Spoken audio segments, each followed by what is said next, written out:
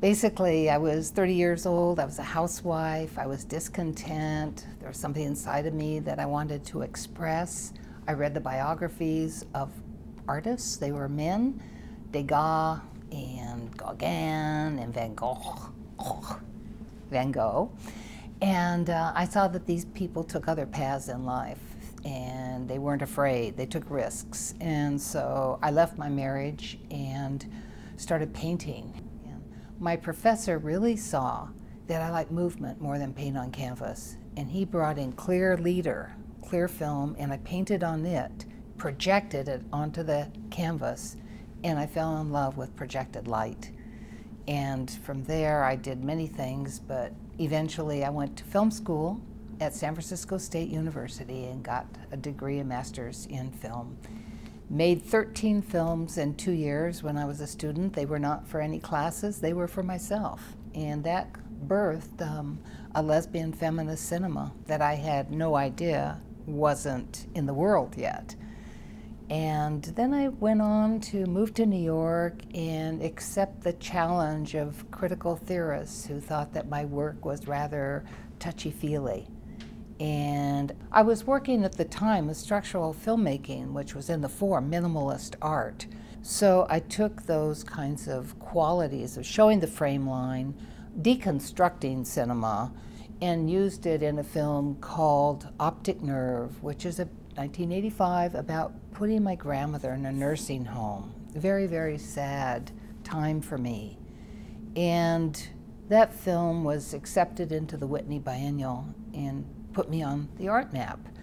And from there I continued to work with the optical printer, a rephotography device, where I worked like a painter, selecting each frame, until the 90s when I had this desire, and I think a lot of us did, with the return of identity politics in all art forms, to go back to my roots. And I made a film about history, really.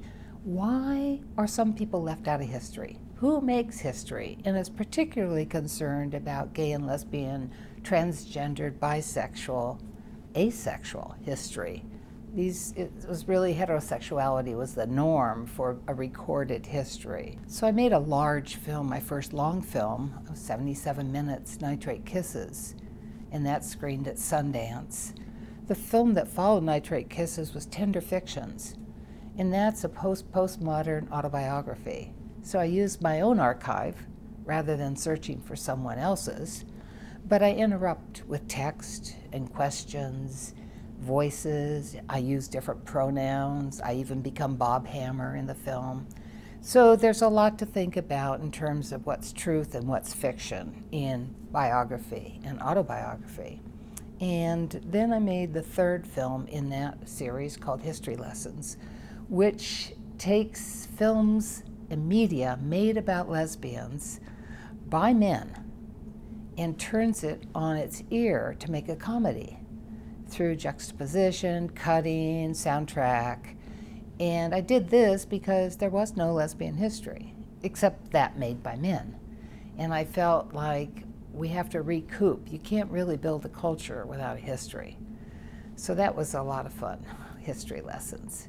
At age 70, I decided it was important to give back, in particular to help another woman filmmaker. I found a young woman who was working in a laboratory here in New York City, a film lab. She ran the contact printer. So I talked to her, got to know her a little bit. She told me she hadn't made a film in 5 years. So I looked at her first film that she'd made at the Art Institute in Chicago. It was good. It was very good. And I asked her if she'd like to collaborate with me and, in a way, be mentored. And she was thrilled. We're still working on it. It's very exciting. It will premiere at my retrospective here at MoMA on September 15th. It's called Generations. If we hadn't been treated unjustly, unfairly, if we had equal representation in cinema from the beginning, then jobs, employment, I mean, this is, you know, it's still not right. So when it's, you know, completely, everything is completely fair and even, then, you know, I'll probably be a humanist. feminism will have been in the past because we achieved our goals.